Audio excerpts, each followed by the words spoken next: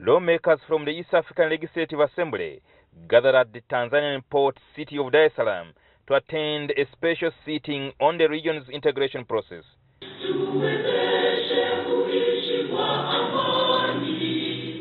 The 45-member House was chaired by Speaker Dan Fred Kidega from Uganda.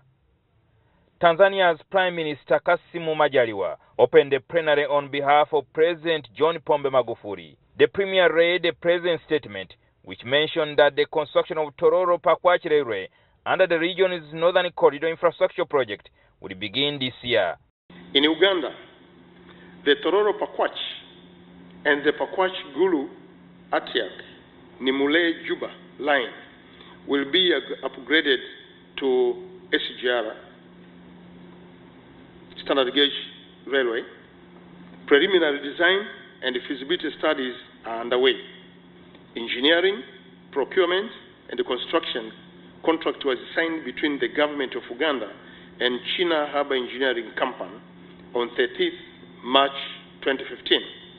Construction is expected to commence in 2016.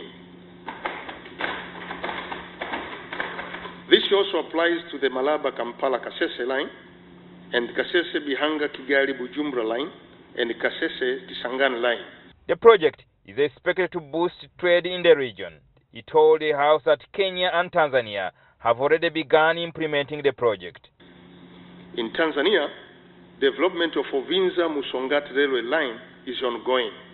Majaliwa also urged the MPs to spearhead efforts of fighting corruption in the region. According to the African Union, Africa loses United States dollar over $150 billion due to corruption every year. Corruption and the bureaucracy have been identified as the key factor that hinder movement of goods between the borders of EAC countries. Tanzania's President Magufuli has in recent times been regarded as his country's anti-corruption crusader for his tough stance against graft. In the first 100 days of His Excellency, Dr. Pombe Magufuli's leadership, the country has realized major transformation and indication that it is possible elsewhere. Revenue collection has doubled from T-shillings 900 billion to average of T-shillings 1.4 trillion per month. The sitting was also attended by the Tanzanian Speaker, Job Ndugai.